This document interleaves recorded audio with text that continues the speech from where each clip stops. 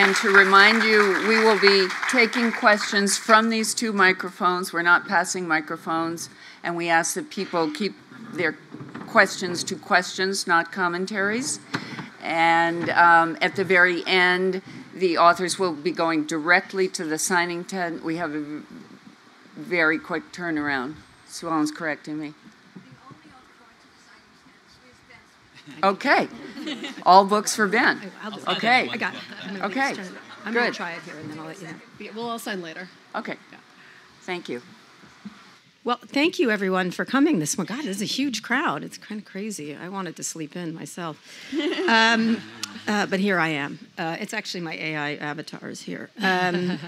So we touched a little bit on AI last night. It's something I've been covering a lot lately. I've covered it for decades, actually, but it's really seen a lot of change, just a lot of hype and a lot of change at the same time. But it's actually quite significant. What's happening now is very similar to any shift that happens in technology, such as the graphical user interface, which spurred a lot of activity.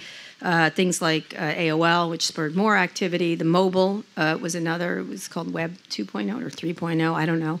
And social media, and now this. And this is, I think, in my history of covering tech, the most significant change that will affect everybody. If you thought the changes happen quickly, there really are going to, and a lot of money and time is being moved into it. A lot of people thought cryptocurrency was going to be the thing, but it's not really. It's turned out to be a bit of a hype cycle, although also important. But what's happening in AI, and especially the companies involved, is a really next phase in where we are in the internet. And so I wanted to talk about it with these amazing writers. Everyone I know, but Rebecca. I've never met Rebecca. I've known Geraldine forever. We worked at the Wall Street Journal together. Obviously, I knew her wonderful husband, Tony. And I think she's an amazing author, but she was also an amazing journalist before that. And she does nonfiction, but her fiction is so stellar. And obviously, Rebecca, I know your work, all the different things you do, which bases a lot of your novels are so based in research and journalism. Jacob, I did meet at Slate when it started. I think we met at Microsoft. We were in the Microsoft cafeteria, which was a very exciting place to be. And remember? Yeah. Okay. And he has been one of the earlier people who moved into digital. I think it was him and me and just a very few other people who were very early to digital journalism, which everyone thought was going to end everything. As it turns out, it was Facebook and Google. And then obviously Ben, who I think is one of the greatest media writers around, and has done all kinds of different things, written all kinds of books, and now has started his own company, Semaphore, which is, again, a digital media company. And so they all have a lot to say about creativity, about entrepreneurship, and everything else. But I'd love to get their initial thoughts of what... I have ideas, I'm not going to say them right now, of where we are with AI and where it's going. But I'd love to talk about each of you, your individual, if you could do it briefly, thoughts on what it is to you and how you look at it. Geraldine, why don't we start with you? I'm terrified of it. Okay. My 27-year-old son, when ChatGPT came out, told ChatGPT the title of my forthcoming novel and the place it was set, and tasked it with writing a review of that novel by Geraldine Brooks. I read it. I said to him, delete this. I never want to see it again. I never want anyone else to see it because it was stunningly close. So I'm terrified. And I Close think, in what way? It was very close to the proposal that they were reviewing the book I hadn't written yet, and they were pretty accurate. Okay. It's So not a they, just so you're aware. AI is not sentient. I'm going to try to. I am aware of that, but we have a lot of problems with pronouns these days, Okay, and all right, we're grappling. Let's just call it. I don't know if you've seen Mission Impossible, but the plot is AI is the villain in this particular thing. AI could have written that movie. Oh, okay, all right. but nobody could have jumped. There's a line in it where they go, "The plot thickens," or "We've reached the moment of truth." It sounds like ChatGPT. Yeah. Okay. Okay. Look, all right. if we'll call it the entity, but go ahead. If I were giving career counseling to my kid, I would say the only thing that is safe to be is a comedian or a poet. Okay. All right. Okay. All right. Very good. All right, Rebecca. Well, I mean, I think we are comedians and poets as well, in what we do. I think I refuse to be pessimistic about this. I refuse to be defeatist about this. I don't think that anyone in this tent wants to read a novel written by a robot. You read either to experience something and go, oh my God, I've experienced that too. There's this human connection. Or you read to find something that you haven't experienced and you go, oh, that's what life is like over there. As a writer, I write either some combination of deeply personal experience or deeply researched experience. And my job as a writer is to have a vision for what that would be, to think about the way that's going to be received, to fine-tune. No one wants, at least their literary fiction, their poetry, that kind of thing, written by a robot. Maybe romance novels, I don't know, that might be different. Or, seriously, when you're reading much more, when you're reading for entertainment, purely for entertainment, when you're reading a thriller that's purely for entertainment, that might be different. What you consume on the screen might be different. But, at the moment, I refuse to be pessimistic. The scary part, of course, is that, have they used our intellectual property to train these things? Yeah, I'll get into that. And, right, so we're concerned about that. And I'm also constantly insulted by people who will say, aren't you so worried about AI stealing your job? And it's like, well, no, you're a lawyer, you should be worried about it. Yeah. You work in tech, you should be worried about it. Yeah, that's what true. do you think exactly I do that can be replaced? And clearly, and it's always coming from people who don't read a lot. So essentially the Hunger Games, right? Yeah.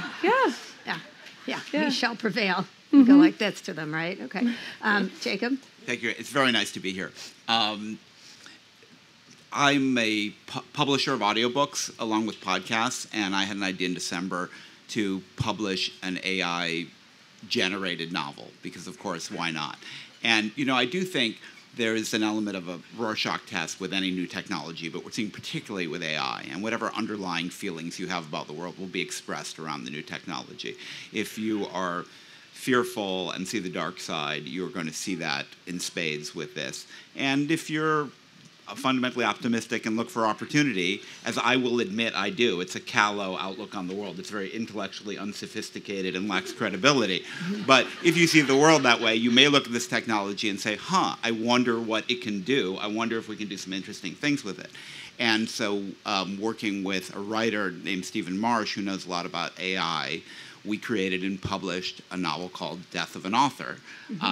And I was thrilled with the reviews, which said things like, not halfway bad, actually pretty good. That was actually what we were striving for, to see if we could generate something that was sort of like in the ballpark. But in doing that, and I'll talk more about this if people are interested, but I saw more than anything else the limitations of AI with anything creative. And the biggest limitation is that people want to experience art created by other minds. Yeah. Even if AI can create something entirely passable, it wasn't created by another mind, and hence is intrinsically less interesting to other humans. And I think that's true of writing. I think that's true of art. I think that's true of film and TV. In a way, we didn't try to play the game of keeping it secret that our novel was written by AI. But in a way, you want to, because as soon as people find that out, they're bored by it. Mm-hmm. Interesting. So, yeah. Yeah, I mean, I think it's amazing turnout and very, very nice to see you all.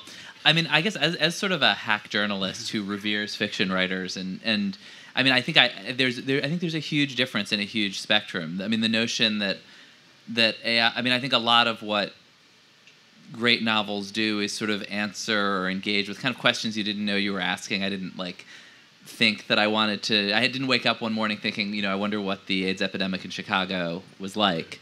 And that's part of what makes The Great Believers so amazing and moving. And But on my end of the spectrum, where it's a lot about gathering information, getting it to you really fast, and knowing that no one will ever read that piece, that quick news item that I published two hours after it was published, that has an incredibly fast expiry date.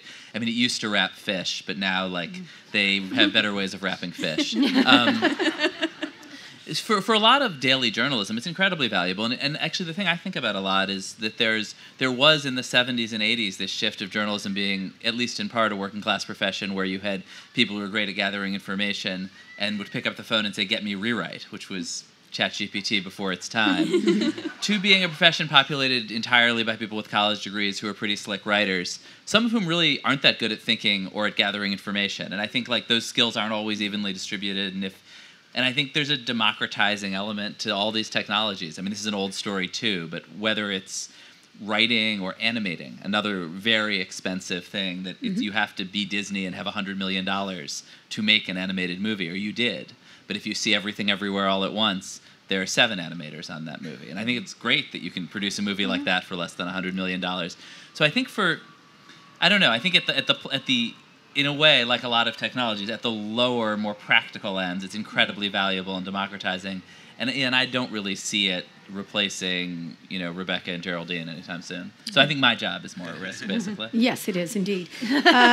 So you guys have said a lot of really interesting things. One of the things I like when people ask me, because it's the number one question for people asking me about AI, what's it going to do? First of all, it's been around for a long time. Let's be clear. What's happened is the computing power and other things and researches is it's leaped a little bit, but it's been a relatively slow-moving development. What's going on? And one of the things I do like to tell people is when they get upset about it or it's going to kill us, et cetera, it is actually not going to kill us necessarily. Very reassuring. It's not. That's not its goal. It's not its aim or anything else. One of the things that I like to compare it to, and it's probably an easy one that people get, is someone was angry about it and said, "Oh, this is terrible. This is going to do this. This is going to do that," without understanding how many jobs and really interesting businesses were created through the internet, which we used to do, right? Or any of technologies. And I think two stories, and then I'm going to ask you all specific questions, let you talk more, was many years ago when my older sons, we were walking in Los Angeles, which in and of itself was a weird thing, and we happened upon a payphone. And it was broken, obviously, and it hadn't been in use. And my son ran up to it and said, "What's this?" And I said, "It's a payphone." And they said, "What's it for?" And I said, "Well, when you went out, you didn't have a phone, and then you would put money in the phone." And that's what I was saying. I was like, this is so stupid. Like, this is so dumb. And you put money in the phone, and then you call people. People couldn't reach you immediately if you weren't near a payphone. And I kept trying to explain it, and more and more I was like, this is so dumb. This payphone is so dumb. And my son looked at me, he goes, everybody use it? And I go, yeah. And he goes, that's filthy. Which I thought was true. I was like, it is filthy. Yeah. And I have a picture in front of it where he's going like this, like that, which I love, which I'm gonna use at some point. And I remember thinking, he's absolutely right. What happened? And I started to think, what happened to all the people who serviced the payphones, made the payphones, wrote the numbers on the payphone? It was like full of jobs that don't exist anymore, and then they moved over to other jobs. And the second comparison I try to make to people is when someone was talking about it, let's say, well, I wouldn't use it. I said, well, and I've used this example many times. I was like, do you use a spreadsheet? A spreadsheet is a piece of software everybody uses now. Nobody doesn't use it. And they're like, well, yeah. And I said, well, you don't use a calculator anymore. And that was a huge business. And you don't use an abacus. That was a huge business for many, many centuries. And then it wasn't. Abacus. And now you use the spreadsheet. And because you wouldn't even think of doing it. This is a spreadsheet for words and for information. And so what you were saying was very true. At the low levels, and for research, for example, or idea generation, it's very powerful. Give me 10 ideas, or do research, Rebecca, for your book. It will pull in all kinds of stuff. And so in that way, it's really powerful. But what I think, when you were saying, Rebecca, and I love your thoughts, is what happens to creativity, because how creative can it get? And my feeling is that vary because I think many people are not creative. You know what I mean? And you can mimic a lot of things. And you not just mimic, but you can take and do patterns on things. So I'd love you and Rebecca to talk about how you look at creativity and where you get inspiration. Because I think it's very easy to see patterns, which these technologies do. And they're very good at especially facts. And I know there's problems with facts, but there's problems with facts with people. So I sort of am like, okay, I found 10 mistakes in the New York Times the other day, so it's fine. But talk about the idea of where creativity comes. It's the few times I've experimented with it, I've tried using it for research, and almost everything it's given me has been completely wrong. Completely wrong. I've asked about myself. It gives the wrong birth year, the wrong birthplace, the wrong college, the wrong, and you go, okay, that's great. I'd love for this to keep being this inaccurate. As long as it makes me younger and not older, that'd be great. The kind of research that I do for my, when I am writing something that is research dependent, is I sit down and talk to people for hours, or I'm going through archival. Like a journalist, right? Exactly. This is not, you mentioned The Great Believers, which is about the AIDS epidemic in Chicago. There was very little in writing about the AIDS epidemic in Chicago. This was, I needed to earn people's trust. I needed to become friends with people. I needed to sit down with them for a very long time. I needed to be reading, old weekly newspapers and things as well. I needed to be walking around what used to be the AIDS unit at this one hospital. And I needed to be crying with people, right? I needed to have that kind of psychological connection. That's nothing that I've found any help with. I am writing something historical right now, and I've just out of curiosity, I was like, could it make me a timeline? Because I'm writing about a real person. Could it make me a timeline of their life? And it included not only wrong dates, but just completely inaccurate facts. Absolutely just making stuff up. So I don't trust it at the moment. It's pulling from databases. That's why it's wrong. You know what I mean? Well, it seems like it's also putting together sentences. I've had I asked it to describe the plot of The Great Believers to me, and it's like it took character names, but then just made up completely false plot lines, put people in other roles. So it was like it can make a sentence out of those components, and the sentence is grammatical. But no, that is not, and no database out there says that that's what happens in my novel. So. I would assume that part is going to get better. At the moment, I would not trust it for any kind of research, because if it can be that wrong about basic things that are available on the internet, right? So what about idea generation? Right. I guess some people might need that. I have 17 ideas before breakfast. I don't know why I would need to. Can I? Yeah. Go ahead, Geraldine. Take it. This is all true for now. I want to take you back with me to Beersheba in Israel in 1988. And I was interviewing a scientist at the university there. And he said to me, well, as I was saying to my Jordanian colleague this morning, and I said, what? Because in those days there was no communication between Israel and Jordan. And he said, oh, yeah, no, I'll show you. And he types and a line of green FTP. text. And that was the internet before HTML, before the World Wide Web. And I thought, this is fantastic. But it was a line of green text. We're at the line of green text stage. These machines, when they have absorbed everything that we know, you think, Tolkien stole from Shakespeare. Shakespeare stole from the Bible. All creativity is built on somebody else's creativity. And it's a synthesis. And that's why I think this thing is going to be powerful. It's going to be beautiful. It will never be human, but it might be something else that we find completely fascinating. So let me. I'll check just a second. When that happened, that happened to me too. That happened several times to me. And if you do go back and look at early internet, you'll laugh. You'll think it's ridiculous. Like an early Yahoo, early Amazon, early Google. Google looks the same. But do you remember Alta Vista? Oh yeah. What it would bring you? It would bring you elephants when you asked for giraffes. Yeah. No, I remember all of them. In fact, and one of the things that was, as I'm writing the memoir I'm writing right now, which is finished last night. Wow! Congrats. Thank you. Thank you. Last night. Yeah. Well, I finished it, but then I read it through again and sent it off and said, "See you the fuck later." I was recalling I was reading through the parts about the early internet, and the very first pictures on the World Wide Web were pictures of coffee brewing at MIT, which was riveting. That's all they could point the camera to, and that was it. And it was funny, but then I was like, I remember watching that quite a bit, and finding it fascinating, and thinking, and then is that all there is? And then, of course, we couldn't have anticipated any of it. Like with mobile, you couldn't have anticipated. Uber, you couldn't have anticipated. You could have, but you couldn't have, right? And so that's where go ahead, Jacob. Well, I was just going to say, some of the basic limitations of AI, at least the versions we're working with now, are tremendous. It has no reason. It does not know the difference between truth and falsehood. It can't do simple arithmetic, and of course, it lacks consciousness. And the current path that AI... That's true for a lot of us. I know, that's right. I was literally like... Depends how early in the morning. We've all had our coffee. You literally just named 50% of the journalists I know. Yeah. And we take pride in that.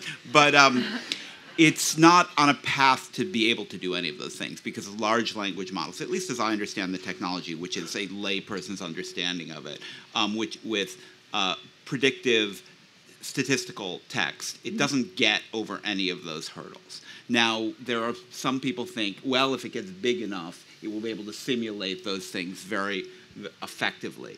But I see those limitations as a pretty firm ceiling on what we're dealing with at the moment. Let's talk about what it can do. It is tremendous in terms of playing with literary style. And I understand if you're an author, you don't necessarily want it playing with your style or your text, and we can talk about that in a minute. But just as a pure tool, it's astonishing. So one of the programs I worked with in creating this novel is called Pseudo-Write, which is essentially a ChatGPT-based style engine.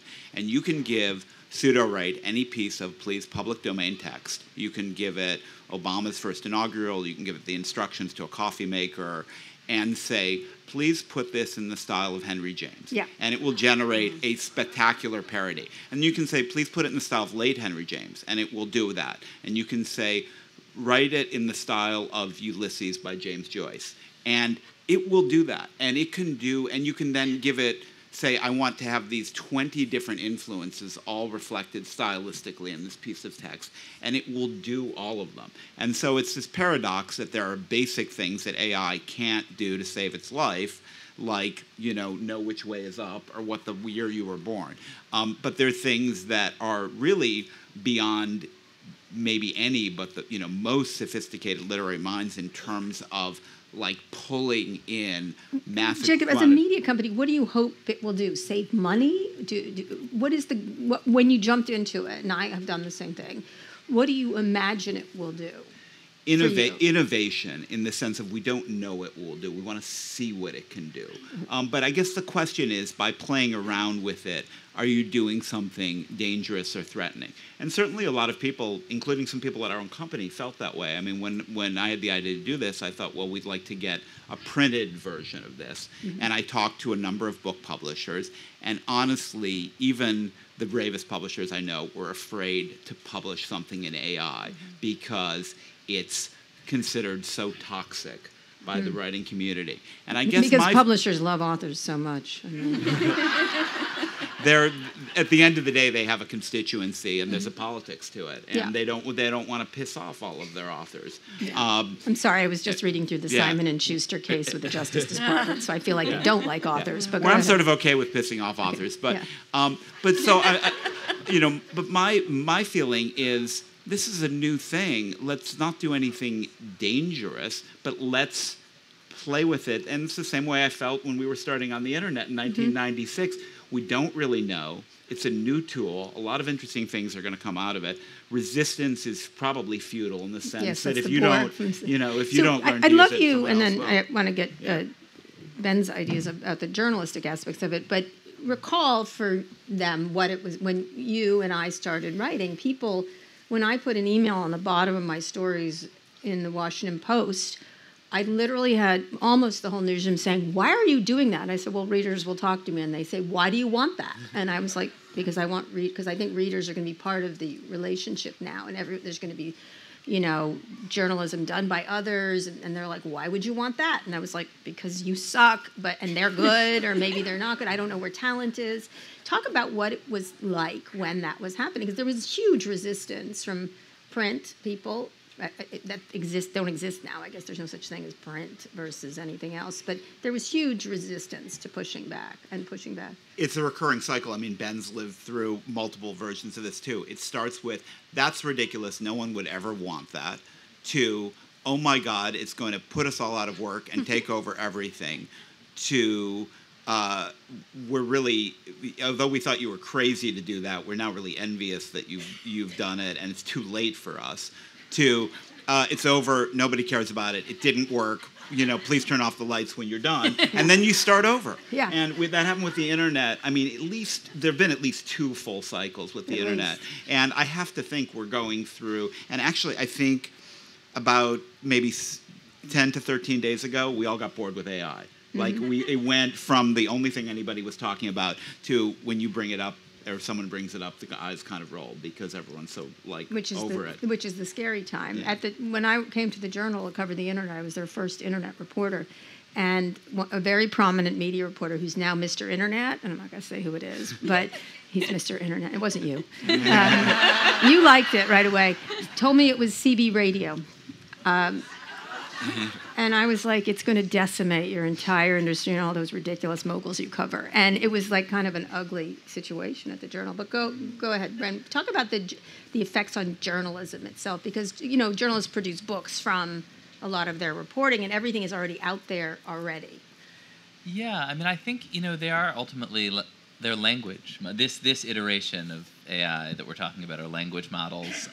And they can work with things other than language, but most of what we're talking about is language. Well, the imagery stuff is interesting too. Yeah. And the medical research and stuff. It's amazing. But it's sort of, I mean, I guess I feel like all these iterations sort of make you think about, okay, like, what is your job? Because I think for a lot of journalists, the job was, for a lot of people, to produce 6 or 12 or 18 inches of copy that would go into a slot in a industrial production of a newspaper the next day. And I think, for the reporters like Kara and others who got on early, it was like, oh no, the job is to find interesting stuff that people want to talk about, and it does, and get it to them. And the internet sort of freed individual reporters from this industrial production process. And I think but I still think and I think this is actually just a lesser degree true of other kinds of writers, that people who aren't in that world think, oh, your job is to write. But actually most of what writers do is not sit and just write from free association all day. It's to do research and to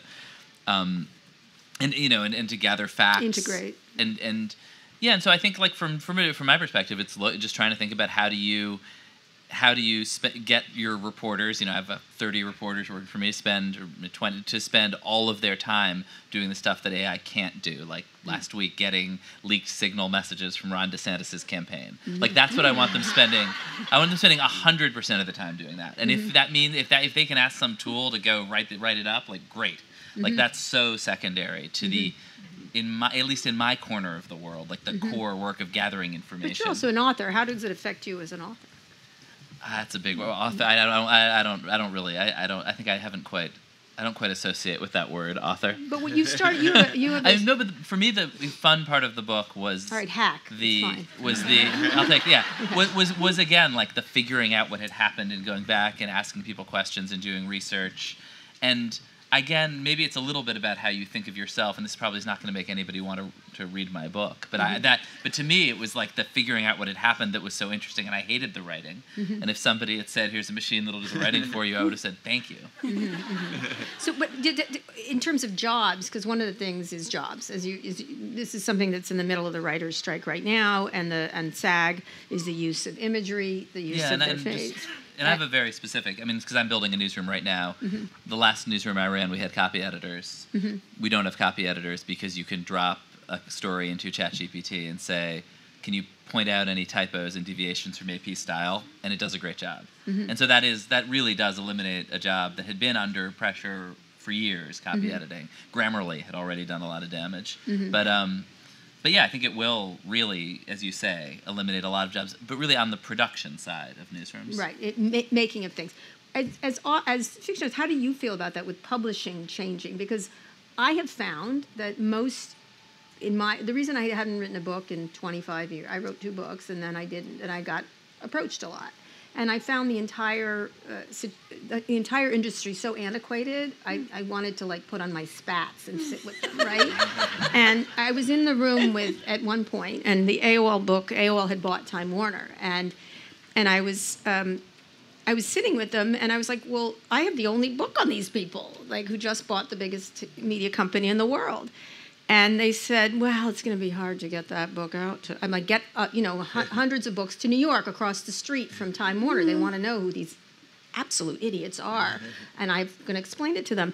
And they're like, yeah, a lot of the books are in Kansas City, in bookstores. And a lot of the books are here. And I'm like, why the fuck are they there? Why are they there? Why didn't you just find out where people were searching for them on the internet and then put them only in the stores where people are interested, and let's ignore Kansas City because they weren't interested in my book. They sold 3 books there, or whatever. Not to say, well, whatever. I didn't want anyone in Kansas City to buy it, but fine, if they did, if they could order it on Amazon. And I used to sit there, and this is probably why the publishers didn't want me back, and I had an exercise where I said, I'd go there, and then they'd blah, blah, blah, blah, and there's a lot of people, and I was like, I don't know what you're doing, but you're not helping me. You're not editing. You're not doing this. You're not, like, I had more editing in a story in the Wall Street Journal than I did for my second book, I think.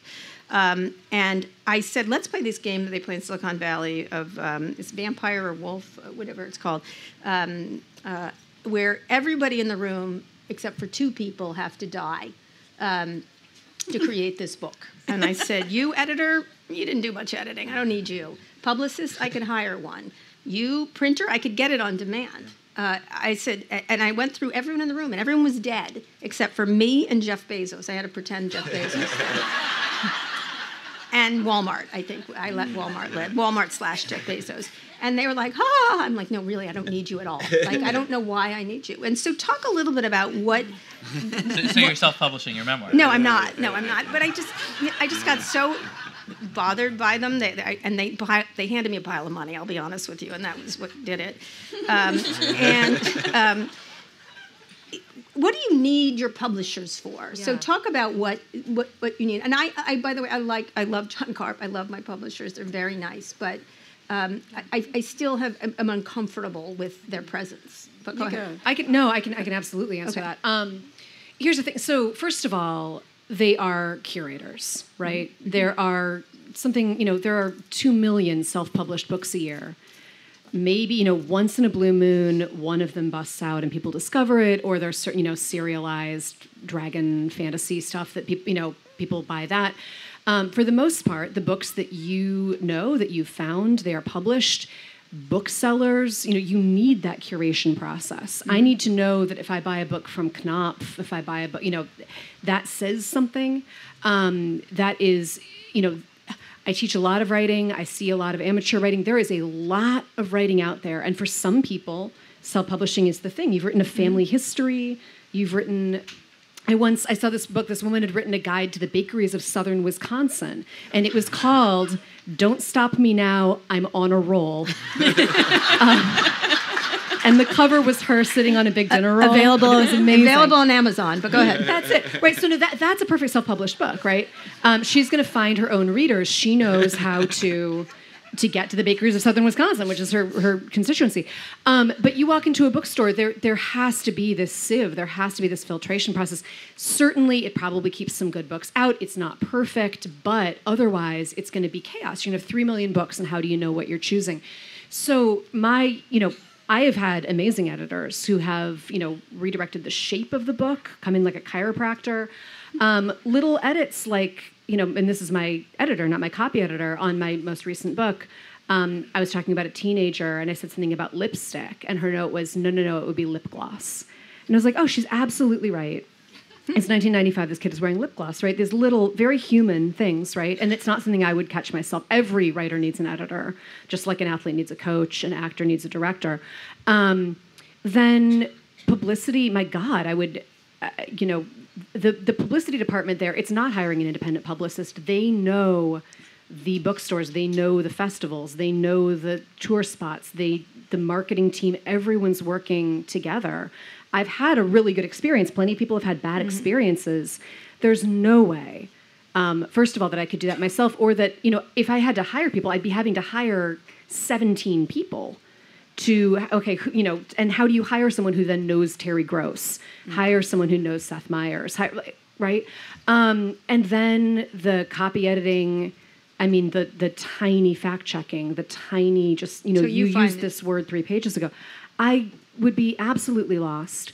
I do, what I say to students who are interested in self-publishing is, if it's if you're comfortable, literally, you're going to sell. You think about in your head who you can personally sell a book to, and maybe that's a lot of people because you're famous. Maybe that's a few people because you have friends, but that's how many books you will sell, right? You think I can hand sell 20 books, you're going to sell 20 books. And if that's the right thing for people, that's great. But at this point in time, and self-publishing has been around for, really forever, but in its current iteration for a good 20 years, the wave of the future of everyone's going to self-publish everything, it hasn't happened, and it hasn't happened for a reason. Okay. So I agree with everything you've said, but we're very lucky writers. It's fallen the right way for us. I would also big shout out to independent booksellers who put our kind of books into the hands of the readers who are ready to receive them. Without independent bookstores, I'm sorry, Amazon's not going to do it. No, I would agree. Independent bookstores. But my concern is different. My concern is the contract that I signed a year ago, which will cover my income and my kids' tuition for the next 5 years probably, because that's how long it will take me to write the 2 books that I contracted for. And there's nothing in it about AI. I am completely unprotected. And the publishers are just not on it, and we should be on strike. We should be out there on picket lines because it's desperate.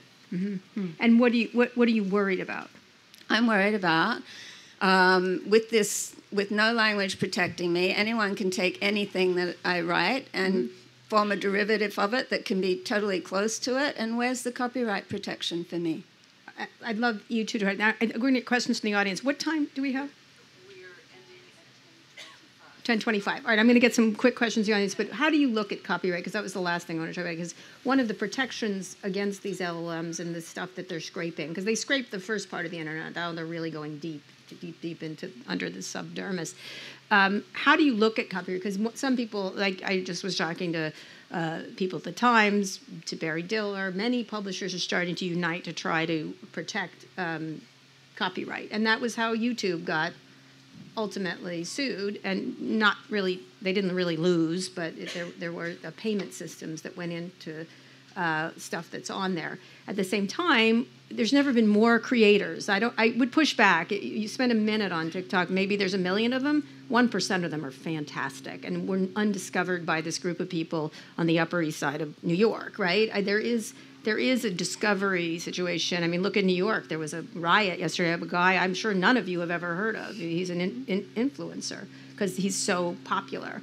And he reaches people in ways the regular system doesn't. At the same time, algorithms also are pretty great, the way they reach you when you're on Netflix or anything else. It does start to know you and understand what you like.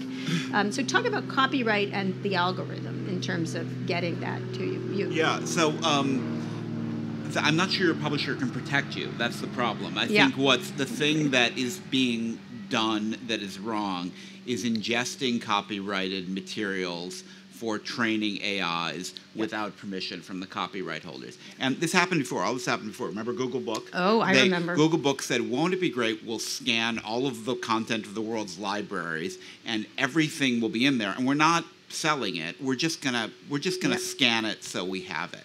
And the authors, I can't remember if it was the Authors Guild, or the authors protested and said, hey, we didn't give you permission to do that. And there was a court case, if I remember correctly, and Google lost and had to stop doing that. They were also taping all of television. I have a scene in my book where Larry's like, why can't I tape all of television? And I was like, you don't own it. I mean, and I was like, robots, there were it. positive things that could have come out of that. I mean, for example, People who are visually impaired had a very limited access to a very limited number of audiobooks at that point. And Google, as part of that, there was technology invented by Alan Kurzweil, if I remember, that basically can do text-to-speech, and people who are visually impaired can have books read to them. That would have been a good thing, but Google didn't have permission to do this, and people creating scanning stuff for training materials have been, up to this point, just doing it in this cowboy fashion. And I absolutely am in favor of authors, publishers saying, we own this stuff. You can't do this unless you pay it based on an agreement. Yeah. Where do you think that's going? Well, first, I hope somebody wrote down what Geraldine said, because I feel like I want to quote her, and that was super interesting. So you're going to quote her back what she just said. Go ahead. Yeah, but I guess I think publishers and all sorts of creators feel that they were incredibly naive with social media, gave everything away, all of the internet, lost out, are sort of girding for a huge fight now, and the AI companies, I think, similarly don't want to be at war with the publishers, and they're saying the right words, and everyone is sort of aligning around the idea of a settlement, but the problem is that the AI companies look at what Facebook did, which was to throw like a few bucks in the direction of publishers, buy their silence, calm them down eventually, and say, that's cool. Like we can spend $200 million on this. That is right. Barry Diller is like, what about $20 million? And there's a huge $20 billion, sorry, and there's a huge gap, like 2 orders of magnitude there. And I think the underlying thing is that the last generation of tech companies is used to having basically no content cost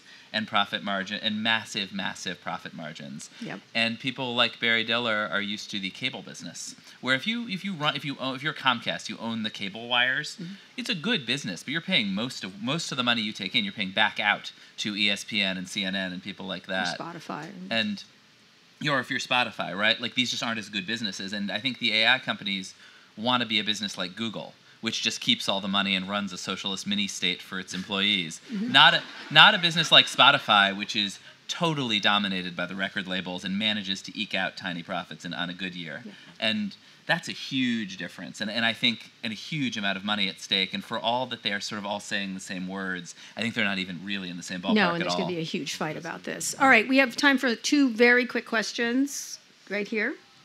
Hi, my name is Meg, and I'm the associate head of school at Georgetown Day School. Oh, my kid went there. What do we say to the children? And in 2 weeks, what do I say to our teachers who are trying to figure out how to wrap their minds around teaching literature, studying history, and AI? So I would love to hear any advice you can give us on returning to school with this so dominant. It still is It hasn't died. No, not at all. Not with young people. I think not ignoring it and start using it with them. I think that's one of the things. I think one of the problems with the media, it suddenly was like, college essays, they're cheating on them. I'm like, people have been cheating for centuries. Like, it's just another tool.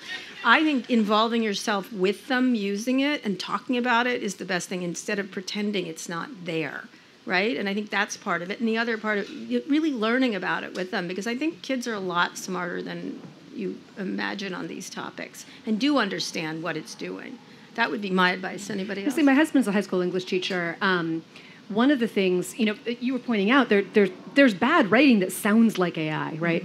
And you can actually, what teachers can do now, they scan an entire essay into this thing, and it'll tell you the likelihood that certain parts were written by AI, and it's actually very accurate.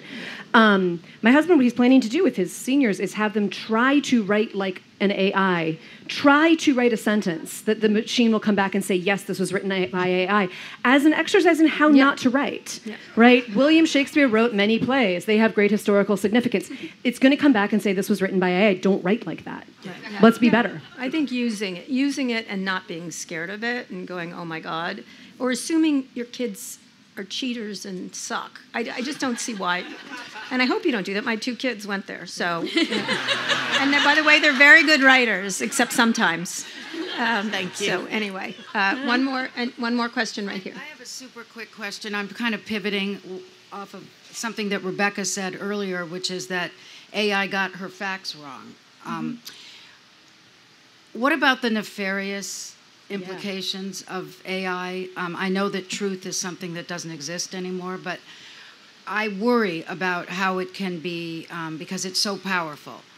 I just worry about the nefarious implications that we have with AI. Yeah. It's a fantastic weapon. I don't know what else to say. It is. It can be used just the way, listen, Photoshop is a fantastic weapon, all kinds of technologies. And so are, as I said last night, Hitler didn't need Instagram. He managed to do it just the old-fashioned way, And so I think one of the things you have to be aware of is provenance of where things are coming from. And that's being worked on, actually. And there's a lot of legislation around provenance and where this stuff comes from. There's an old saying in tech, and Jacob, I may have gotten this wrong, I think it's basically crap in, crap out, right? And so if you have terrible databases and terrible information, you will get that out. But I don't know if anybody else... It's another reason we need publishers, right? Is if anyone can put an AI in and write a false history of World War II, I want the one that is actually coming from Norton or whatever that has been vetted.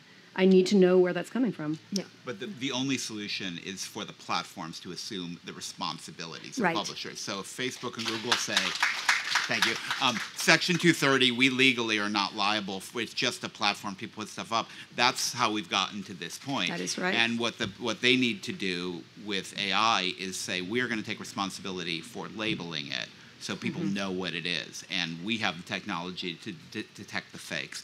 But if the previous precedent is not doing that. And I think a lot of this will play out around the presidential That's campaign. okay. That's okay. Sorry, do you want to? Sorry, go ahead. And I think, if you see a video of Joe Biden falling off the stage, actually a lot of people already are pretty sophisticated that this might be fake, and there are a lot of deep fakes out there. And I think we have a lot of actually antibodies about a fake video and saying, that doesn't look quite right. And in some ways, I think the risk is the reverse, that every video you see, if you see a video of Joe Biden falling off the stage, you're going to assume it's fake. And his staff might say it's fake, and maybe it won't be fake. And I think that's... and I think... Hunter Biden's laptop and I comes think if to you mind. see, I think if you see the... Yeah, and I think if you think about how those Donald Trump recordings of him saying disgusting stuff last cycle, he would have said, that's manipulated. I never said that. And would you have been sure? I don't know. Yeah, that's a really good point. Anyway, those are all excellent points. If you have more questions for everybody, this is an evolving topic. And we'll see where we go. Thank you so much, all of